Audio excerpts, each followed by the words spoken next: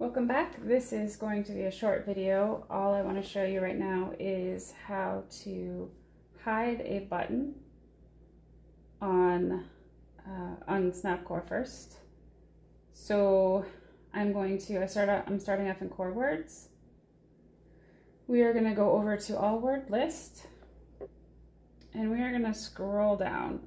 So the button I'm choosing to show you how to hide is this sexuality words, and the only reason why I decided to choose this one is because I've had a couple parents with kiddos that are young and they don't want this page up yet for their kids. So, but it's on every it's just already pre-programmed on there when you get the software to the device. So you're going to go up to edit mode. We are going to click on the button, and then if you come over here, you can see this bar with different tools that I will explain in another video. But for this one, if you come down here, right above the delete the trash can, there is an eye with a cross out, which is your hide button. So you're going to tap that. And if you look over, it's kind of shaded in now, so it's hidden once we hit done. So I'm going to hit done, and there, it's not there anymore. So if you go back to core words, then you come to all word list, swipe up, and it's not there anymore.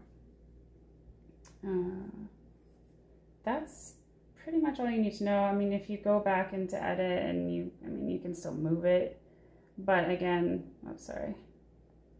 hold it down, move it here. But chances are, if you want something hidden, the kiddo is not going to see it once you hit it done, because they're not going to be the ones going into edit mode. So that's it. That's how you hide a button. Actually, let me show you how to make it reappear if you want to. So you're going to go back into edit. Then let's just slide it over. You're going to hold it and slide. And then you're going to go back over to this list of tools here, and you're going to see the eye without a cross out, and you're going to hit that. Oh, sorry, my bad. So you have to hit, you have to hit the button first, and then you're going to see the eye. It's actually highlighted. It's not gray anymore. So you're going to touch that, and then once you hit done, it should be back again. So you can do that for any button. So let's go ahead and tap it in edit mode, hit the eye tool, hit done, and it's gone again. So that's it. So tune in for more videos.